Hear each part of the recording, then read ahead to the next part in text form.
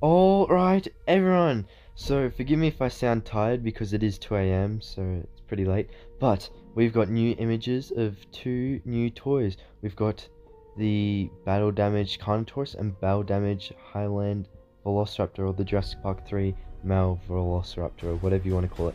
Now, I believe these light up when you press them. It's not like normal Battle Damage.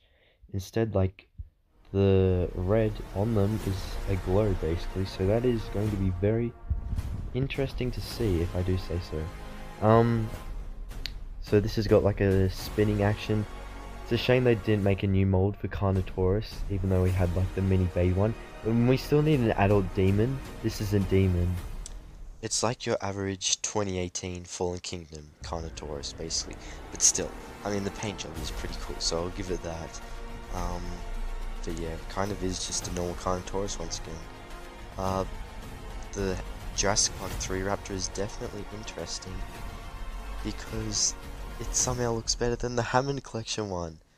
Obviously, the posability on the Hammond Collection one will be better, but on this one, the head sculpt just looks way better.